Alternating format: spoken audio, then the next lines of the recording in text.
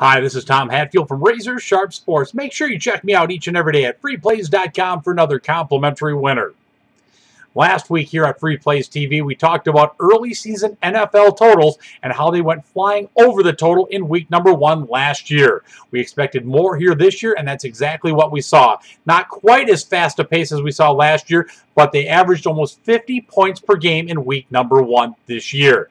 So what happened in week number 2 last year?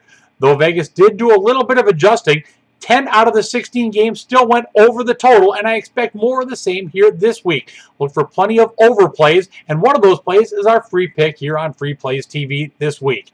I like the Houston-Jacksonville game to go flying over the total. Now, last week, Jacksonville put up over 350 yards of total offense, and that's with Maurice Jones-Drew coming back from not even playing in the preseason.